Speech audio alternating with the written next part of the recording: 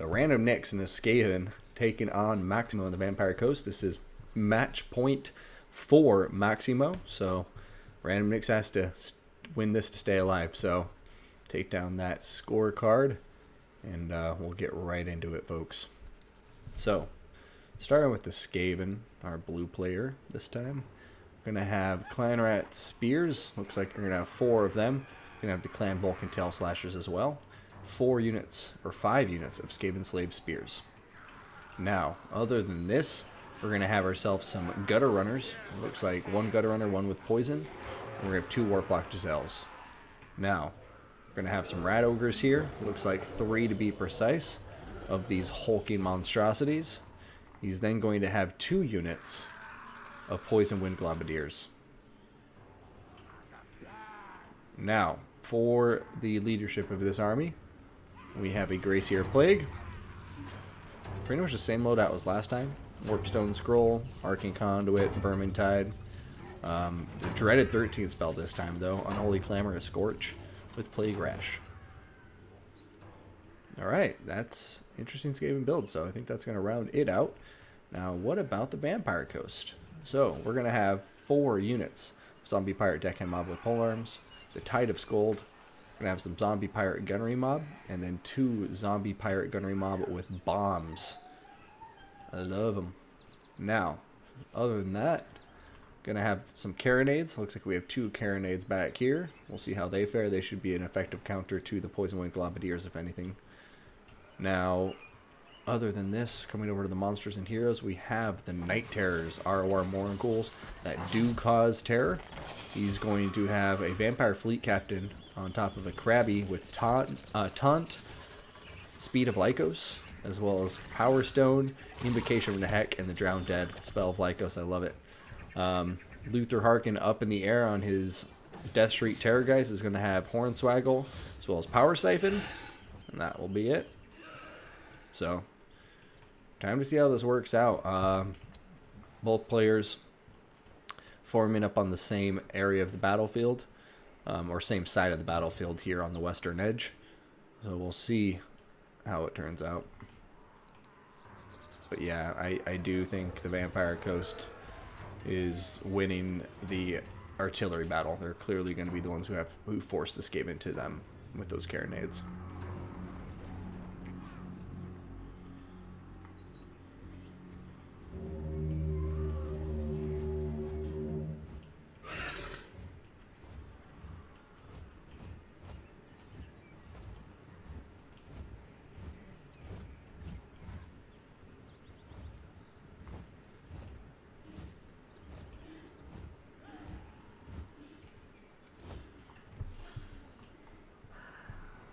Speaking of formations, though, I do like both the players' formations. Both of them have gone for that staggered line approach. You know, you have the slaves up front for the Skaven, supported by Gunner Runners with Poison and regular variant, who have a net ability when units are near down that slows them down. Also, the Poison will slow them down. So nice front skirmishing engagement, you know, can pull through the safety of the slaves. Back that up with the Clan Rat Infantry. And then in the very back, you keep your Rat Ogres and the other 2 Spearmen. And that just provides a lot of tools to dive down, pinning units in place, which is basically the aim of this army, and allow the Warplock Giselles and the Poison Wind Mortars to do as much work as possible. And now they're all going to be shooting at poor Luther Harkin. What did he ever do to you?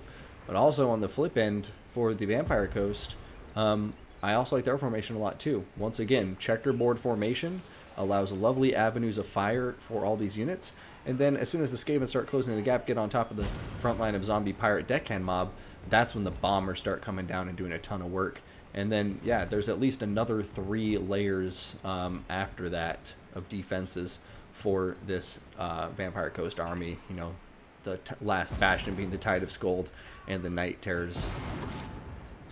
Cannons firing away, and it looks like, I'm not even sure where they're firing at right now, to be honest, but here comes the Poison Wind Mortars, and they're just so good at hitting these loose formations of infantry with that damage over time.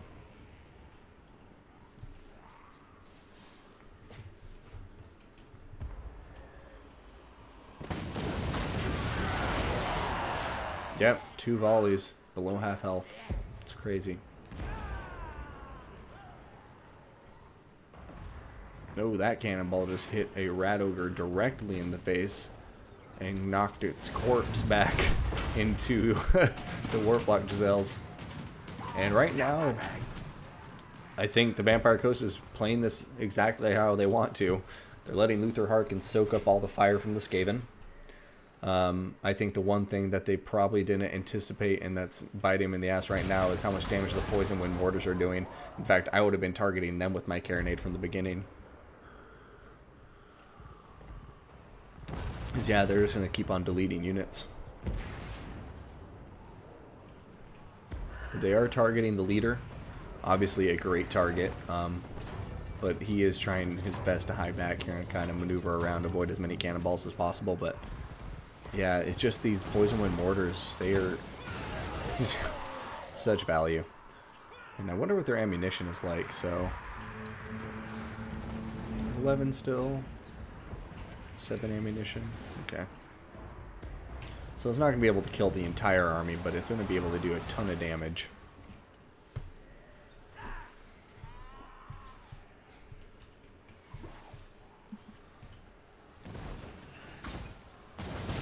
It is very inaccurate. I will give it that.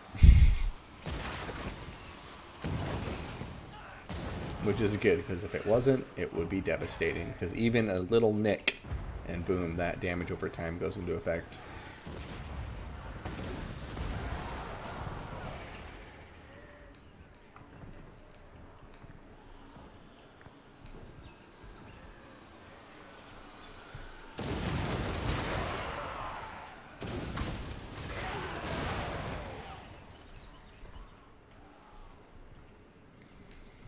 Yeah, Skaven definitely getting the better of the skirmish engagement. Like, clearly the Vampire Coast won the ranged fight, and, you know, I mean, the long range, and, like, forced the Skaven to him. But once the Skaven closed the gap, I mean, they've deleted a bomber.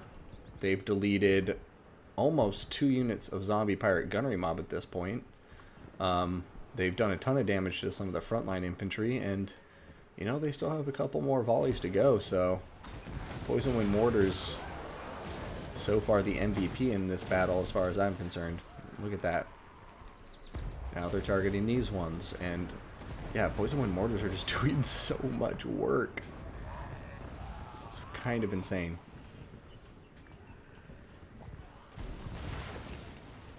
I definitely don't agree with targeting the Carronade. Keep killing off all that gunnery infantry like you're doing.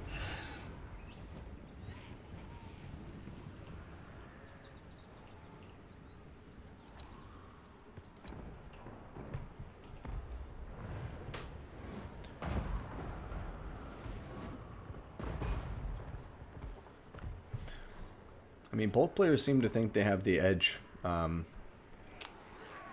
it just seems weird to me that the Vampire Coast doesn't try to close the gap a little bit so they can start actually using their gunnery mob and stuff rather than just having them sit out of effective range. It's a shame, and, you know, they've just lost so much of their firepower already, and here they go again. Look, the bomber's getting targeted again, and yeah, the Poison Wind Mortars are just setting the pace of this battle. Holy hell. Look at that. Just keep sapping away at strength.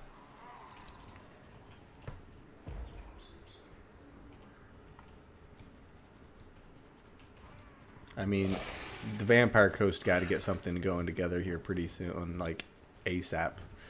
I know he's just content at fulfilling the attacking role with the cannon, but it's not really any benefit to him as far as I'm concerned. I think he lost his opportunity to get any cost value out of the majority of these range units because he didn't close the gap until they were all dead.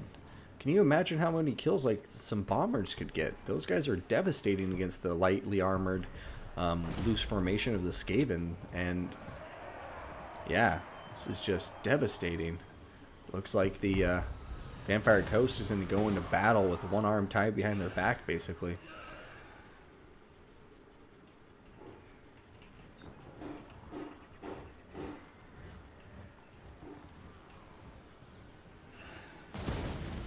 And now they're going after the Tide of Gold.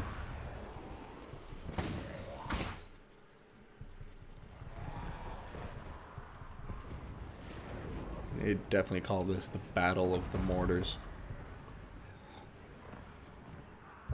Or the Slaughter of the Mortars, more like it.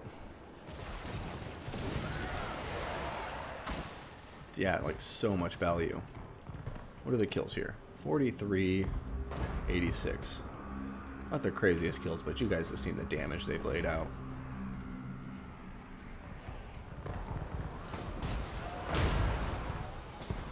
Oh no, that looks like it was targeting Luther Harkin maybe, or just really inaccurately targeting the Tide of Guild. Balance of power is dead even, and now the front lines look like they're about to engage.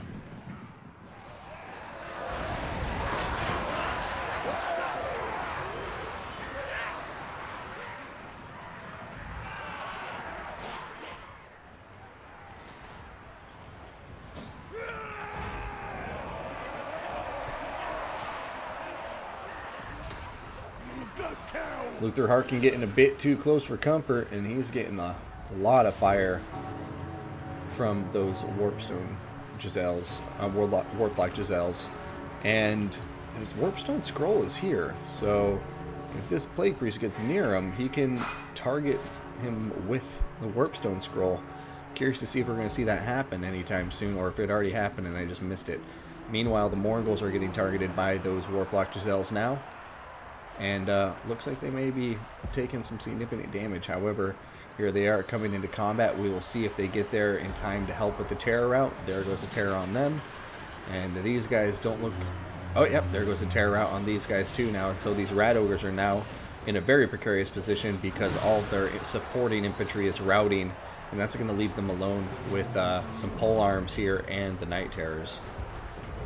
Over here, Luther Harkin diving into combat against the Plague Priest. And oh, look at that, the dreaded 13th spell. Warpstone Scroll has gone down on him. He is minus 48% speed. And now is the time for the Skaven to strike. They could kill him here.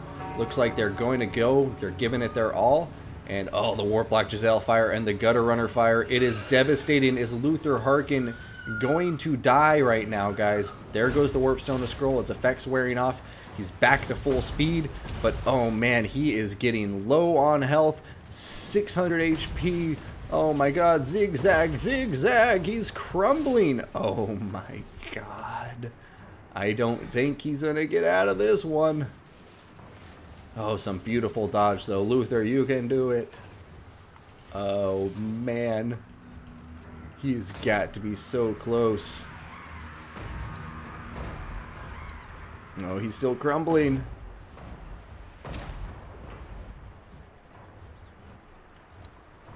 Oh, there he goes.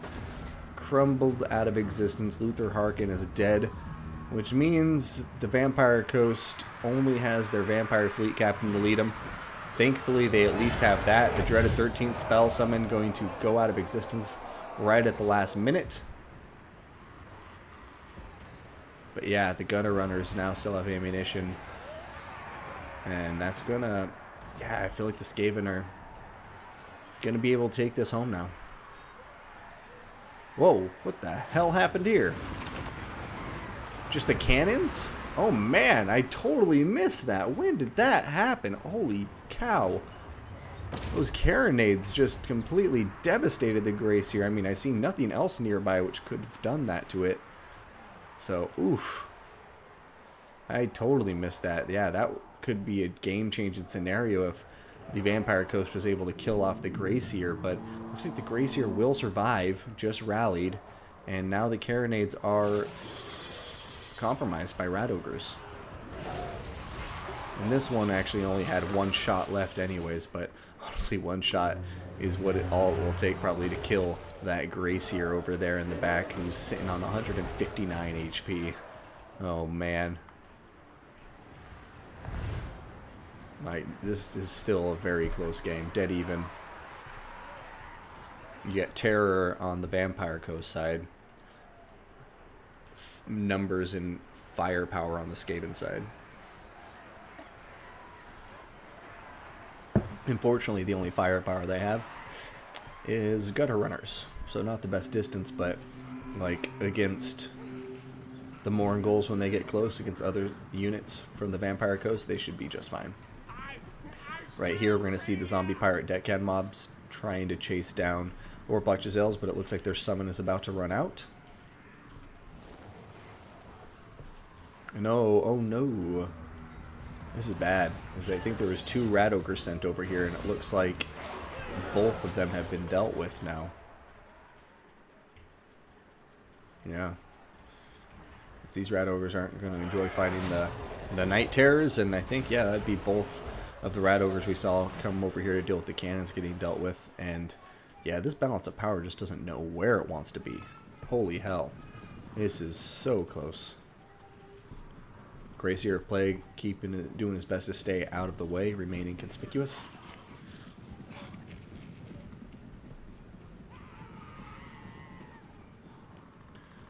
I don't know, guys. What's going to happen?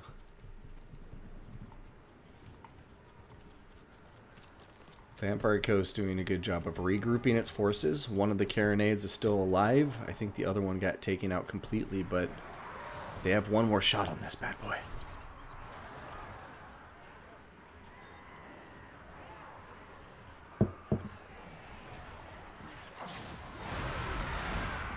Clan Rat's finally breaking.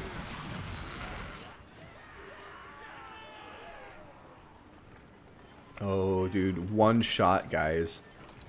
Oh, my God. He's like, I gotta get out of here.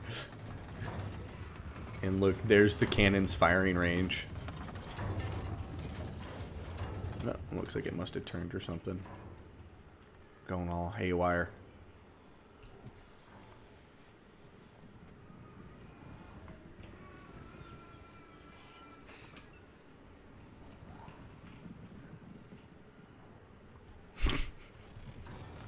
He's walking a fine line.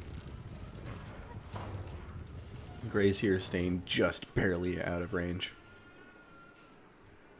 Over here, Gutter Runner's getting on top of the Vampire Fleet Captain.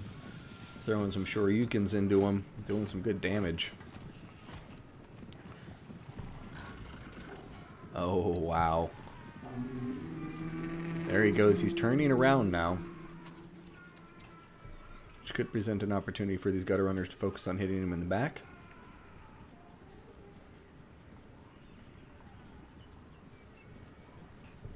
The armor of these guys is decent at 120, but man, yeah, Skaven's still getting a ton of damage done.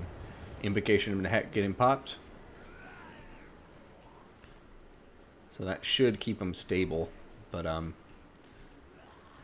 yeah, this is anyone's game, man, because that heal just completely saved the balance of power for the Vampire Coast. They are actually in the lead now, and every single one of these Skaven units, for the most part, is blinking or close to blinking, which means they're wavering. And, you know, if Vampire Coast just throws the Morgels in there, I think Terror will win the day. And the Carronade, with its one round still not fired, just patiently keeping this Plagues here at a very respectable distance, because he knows one shot and he's done. 159 HP?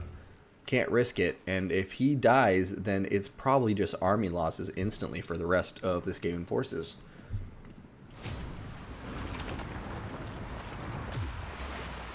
Alright, zombie pirate deckhand mob getting summoned. Rat Ogre is getting terrorized by Mongols over here. The cannon still sitting patiently, waiting. This could be it, guys. Okay. It looks like it may not matter either way, but if that cannon gets the shot off, it could seal the fate. And look at this. There's a lot of routing going on, but the Vampire Fleet Captain is over here by himself. And there goes the cannonballs.